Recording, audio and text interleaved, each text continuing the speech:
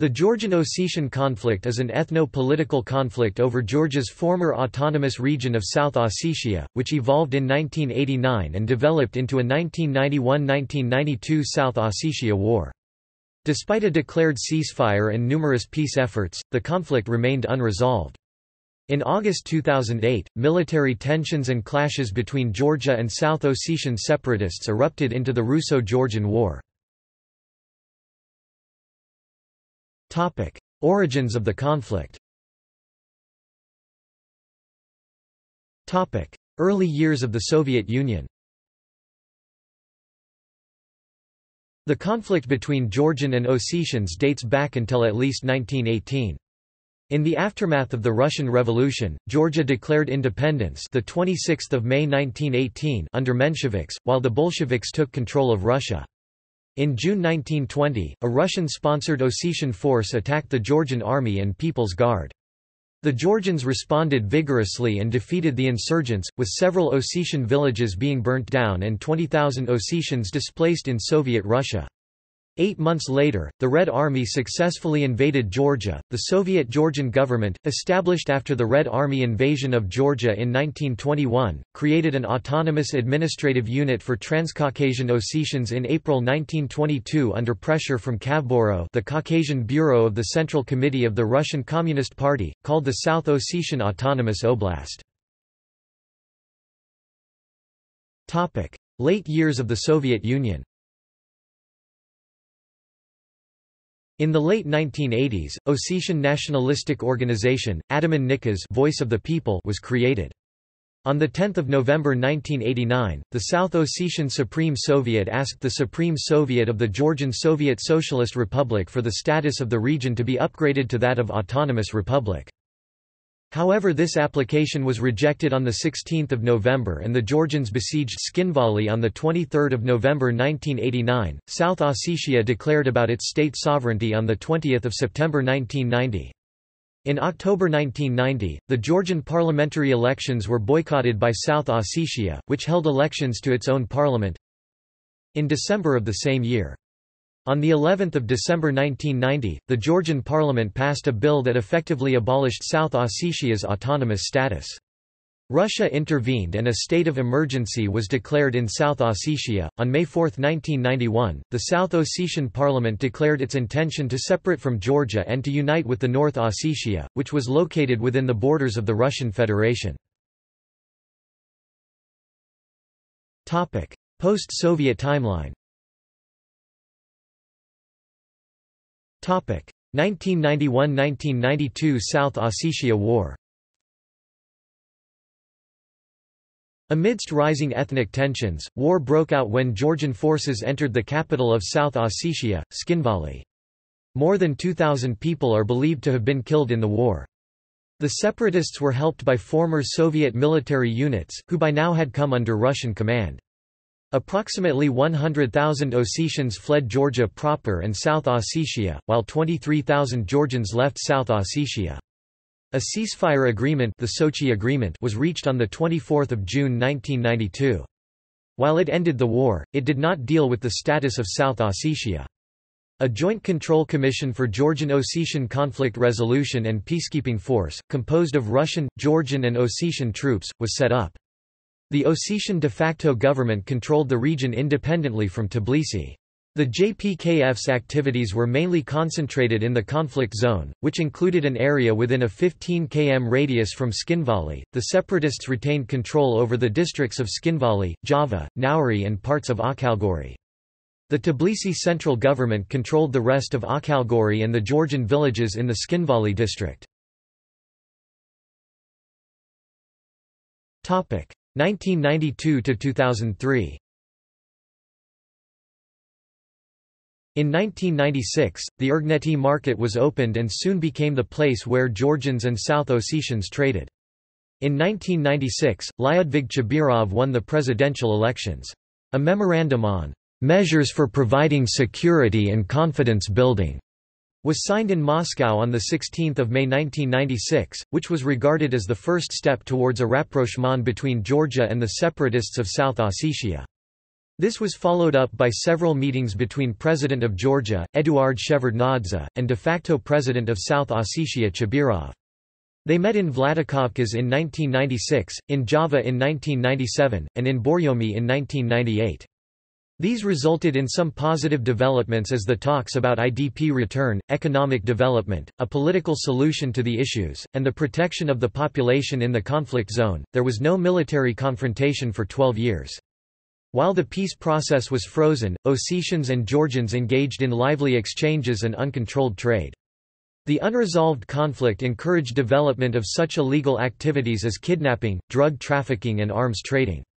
Up to the end of 2003, a number of law enforcement officials from South Ossetia and Georgia proper allegedly were participating in criminal economic activities. Authorities on both sides reportedly cooperated to profit from illegal trade, as did Russian customs and peacekeeping troops. Timeline before 2008. The 2004 flare-up. When Mikhail Saakashvili was elected president in 2004, he made his goal to return the breakaway regions of Georgia under central control. Following the success in Ajara, President Mikhail Saakashvili's government turned their attention to South Ossetia. In June, the Georgians shut down the Urgneti market, which was a major trading point for contraband goods. This made the situation more tense. Georgia's regional administration began to restore the alternative road to Didi Liakvi. On 7 July, Georgian peacekeepers intercepted a Russian convoy. The next day around 50 Georgian peacekeepers were disarmed and detained by the South Ossetian militias.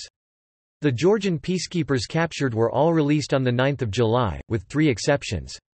On the 11th of July 2004, Georgian President Saakashvili said the crisis in South Ossetia is not a problem between Georgians and Ossetians. This is a problem between Georgia and Russia. On 5 August 2004, Russian State Duma issued an official statement concerning the aggravation of situation around South Ossetia and Abkhazia in connection with political actions of Georgian authorities. The statement warned that Russia could get involved in the conflict and would take appropriate actions in case the lives of Russian citizens were jeopardized. Hundreds of Russian volunteers, mainly Cossacks, stated their readiness to protect the people of South Ossetia should the conflict escalate any further. The tensions increased on the night of 10 to 11 August, when Georgian and South Ossetian villages in the area north of Skinvali came under fire and civilians were injured. Georgian and South Ossetian members of the JPFK are said to have been involved in the exchange of fire.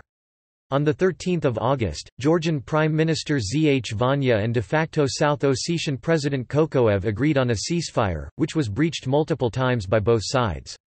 During the tensions in July and August, 17 Georgians and 5 Ossetians were killed.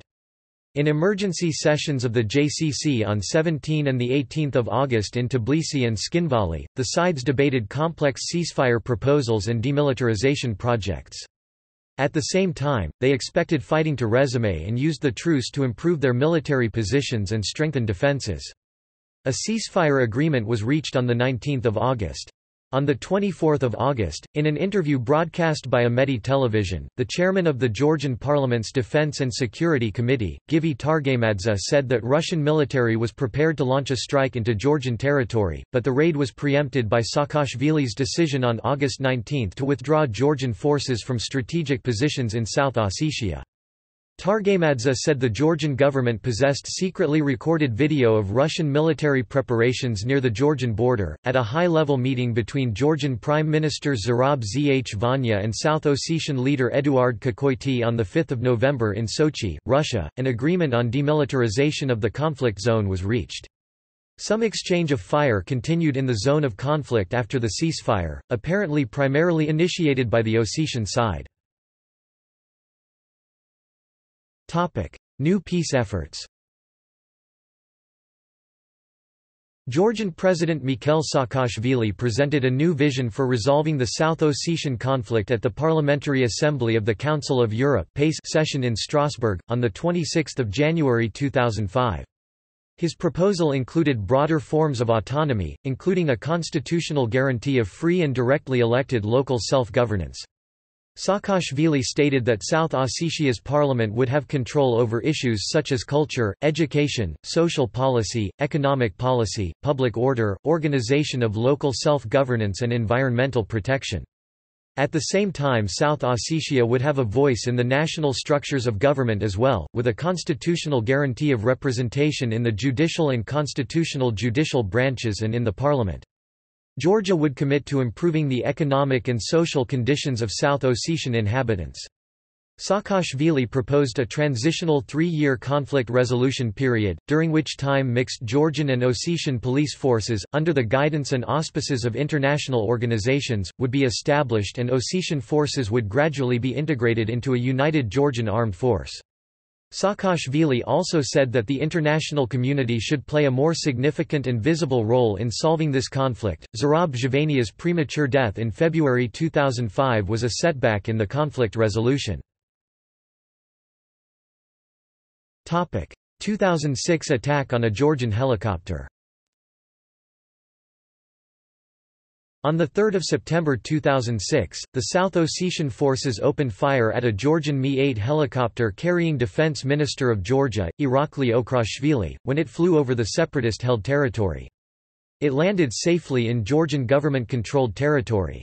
Although the South Ossetian authorities reported that the Georgian helicopter had entered their airspace and fired shots at the ground, the Georgians denied the charge that shots had come from the helicopter. The South Ossetian officials confirmed their troops were responsible for the attack, but rejected the claim that the aircraft was targeted because of prior intelligence that Okrashvili was on board. "We are not interested in having either Okrashvili or Georgian President Mikhail Saakashvili killed, as they are helping us to achieve independence," declared South Ossetian Interior Minister Mikhail Mindzayev. 2006 October incident. On October 31, 2006, the South Ossetian police reported a skirmish in the Java, Georgia district in which they killed a group of 4 men. The weapons seized from the group included assault rifles, guns, grenade launchers, grenades and explosive devices. Other items found in the militants' possession included extremist Wahhabi literature, maps of Java district and sets of Russian peacekeeping uniforms. Those findings led the South Ossetian authorities to conclude that the militants were planning to carry out acts of sabotage and terrorist attacks. The South Ossetian authorities identified the men as Chechens from Georgia's Pankizi Gorge. South Ossetia accused Georgia of hiring the Chechen mercenaries to carry out terrorist attacks in the region. The Georgian side flatly denied its involvement in the incident. Shoda Kizanishvili, a spokesperson for the Georgian Interior Ministry, supposed that the incident could be connected to internal conflicts in South Ossetia. Rival elections of 2006. On 12 November 2006, presidential election and referendum were held in South Ossetia.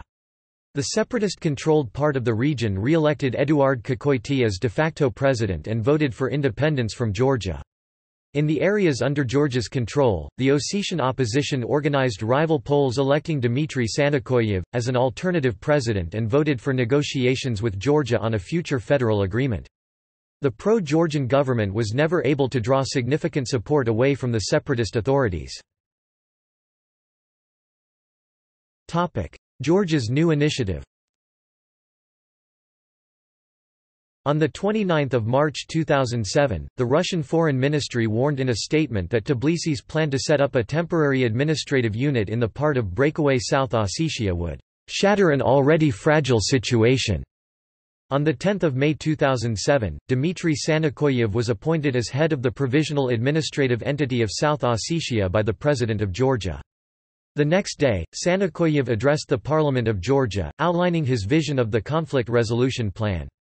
In response, the South Ossetian separatists enforced mass blockade of Georgian villages in the conflict zone and Eduard Kukoity demanded the withdrawal of Georgian Special Task Troops and South Ossetia's interim government headed by alternative president Dmitry Sanakoyev. On 24 July 2007, Tbilisi held its first state commission to define South Ossetia's status within the Georgian state. Chaired by Georgian Prime Minister Zurab Noghaideli, the commission included Georgian parliamentarians, representatives of the Ossetian community in Georgia and representatives of several Georgian human rights organizations. The talks were held with Sanikoyev's administration. Sanikoyev's supporters launched a campaign against Kokoiti named Kokoiti Fandarast, Goodbye Kokoiti, in Ossetian language. Sitalubani missile incident 2007. On 6 August 2007, a missile landed, but did not explode, in the village of Sitalubani, some 65 kilometers (40 miles) from Tbilisi. Georgian officials said that Russian attack aircraft, and Su-24 Fencer, violated its airspace and fired Raduga Kh-58 anti-radar tactically guided missile. Russia denied the allegations. The group of defense specialists from the United States, Sweden, Latvia, and Lithuania stated late on 15 August that the plane flew from Russian to Georgian airspace and back 3 times. Events in 2008. Pre-war clashes. Events prior to August 2008 are described in 2008 Russo-Georgian diplomatic crisis. 2008 war in South Ossetia. Tensions between Georgia and Russia began escalating in April 2008. South Ossetian separatists committed the first act of violence when they blew up a Georgian military vehicle on 1 August 2008. The explosion wounded 5 Georgian peacekeepers. In response, Georgian snipers assaulted the South Ossetian militiamen during the evening. Ossetian separatists began shelling Georgian villages on 1 August, with a sporadic response from Georgian peacekeepers and other troops in the region. Serious incidents happened in the following week after Ossetian attacks on Georgian villages and positions in South Ossetia. At around 1900 on 7 August 2008, Georgian President Mikhail Saakashvili announced a unilateral ceasefire and no response order. However, Ossetian separatists intensified their attacks on Georgian villages located in the South Ossetian conflict zone. Georgian troops returned fire and advanced towards the capital of the self-proclaimed Republic of South Ossetia, Tskhinvali, during the night of 8 August. According to Russian military expert Pavel Felgenhauer, the Ossetians were intentionally provoking the Georgians, so Russia would use the Georgian response as a pretext for premeditated military invasion. According to Georgian intelligence, and several Russian media reports, parts of the regular non-peacekeeping Russian army had already moved to South Ossetian territory through the Roki tunnel before the Georgian military operation. The center of Tskhinvali was reached by 1,500 men of the Georgian ground forces by 10 o'clock on 8 August. One Georgian diplomat told Kommersant on the same day that by taking control of Tskhinvali they wanted to demonstrate that Georgia wouldn't tolerate killing of Georgian citizens. Russia accused Georgia of aggression against South Ossetia, and launched a large-scale invasion of Georgia under the guise of peacekeeping operation on 8 August. Russian military captured Tskhinvali in 5 days and expelled Georgian forces. Russia also launched airstrikes against military infrastructure in Georgia. Abkhaz forces opened a second front by attacking the Kodori Gorge, held by Georgia. Russian forces occupied the Georgian cities of Zugdidi, Sanaki, Poti, and Gori, the last one after the ceasefire was negotiated. Russian Black Sea Fleet blockaded the Georgian coast, both during and after the war. South Ossetian forces and irregular militia conducted a campaign of ethnic cleansing against Georgians in South Ossetia, with Georgian villages around Tskhinvali being destroyed after the war had ended. The war displaced 192,000 people, and while many were able to return to their homes after the war, a year later around 30,000 ethnic Georgians remained displaced. In an interview published in Kommersant, South Ossetian leader Édouard Kokoiti said he would not allow Georgians to return. President of France Nicolas Sarkozy negotiated a ceasefire agreement on 12 August 2008. On 17 August, Russian President Dmitry Medvedev announced that Russian forces would begin to pull out of Georgia the following day. Russian forces withdrew from the buffer zones adjacent to Abkhazia and South Ossetia on 8 October and control over them was transferred to the European Union monitoring mission in Georgia. After the 2008 war. On 26 August 2008, Russia officially recognized both South Ossetia and Abkhazia as independent states. On 4 August 2009, it was reported that tensions were rising before the war's first anniversary on 8 August. The European Union urged all sides to refrain from any statement or action that may lead to increased tensions at this particularly sensitive time.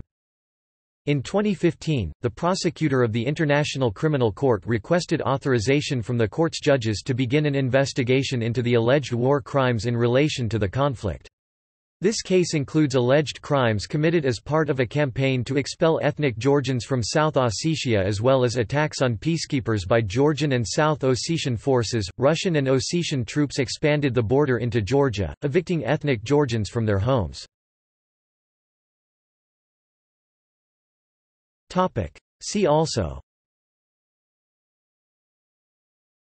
Abkhaz-Georgian conflict, South Ossetian independence referendum, 2006, International recognition of Abkhazia and South Ossetia, East Prigorodny conflict, Georgian Civil War, Politics of Georgia, Russo-Georgian War.